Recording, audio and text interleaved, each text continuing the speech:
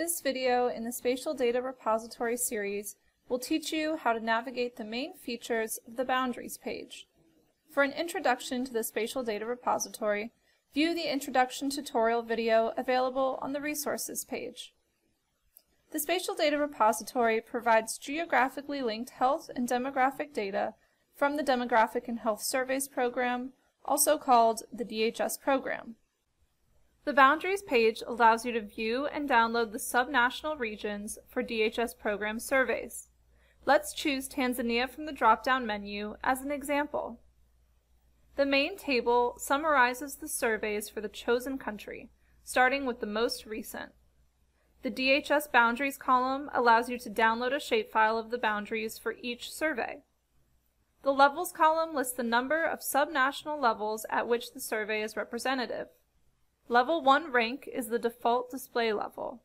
Levels 2 and 3 are alternate levels of subnational representation. The Survey Notes column describes the subnational survey regions and levels. The Additional Data column includes links to additional information and data for the survey. When available, U.S. Census Bureau population estimates and projections for the selected country are downloadable at the top of the table. There are two ways to view a map of the survey boundaries. You may click the View Boundaries button in the Survey column or click the thumbnail image of the boundaries in the Map column. Clicking either one will open a map window of the regions for the chosen survey.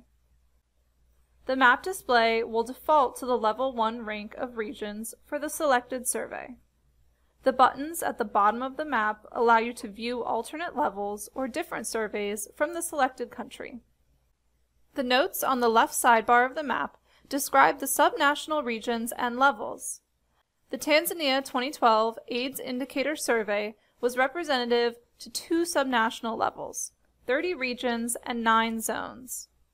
The notes also provide information on how the subnational levels relate to the administrative units as defined by the country. To standardize the administrative division names, the Spatial Data Repository refers to administrative divisions by number. This chart lists the names that are most commonly associated with each administrative division number. Admin 0 refers to the country. Admin 1 most commonly refers to regions, provinces, or states. Admin 2 most commonly refers to districts, departments, local government areas or LGAs, or arrondissements.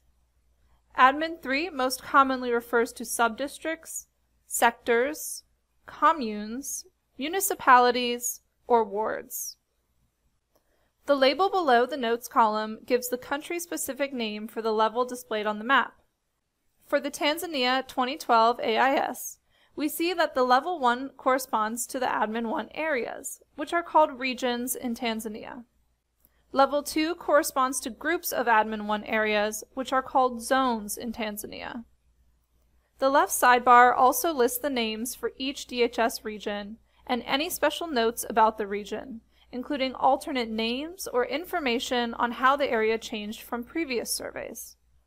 The note below the Gator region explains that it was formed in 2012 from parts of the neighboring Shinyanga, Mwana, and Kagera regions. Clicking a region name on the sidebar will highlight the region on the map. Clicking a region on the map will highlight the region name in the sidebar. Zoom and pan the map to view more detail about the regions. Click the Home button to return to the default view. To share a link to the map, click the Share button on the top right of the sidebar and choose to share via Twitter, Facebook, or email. To compare survey boundaries from one level or survey to another, click on the Compare Boundaries button. The left map will display the boundaries from the previous view.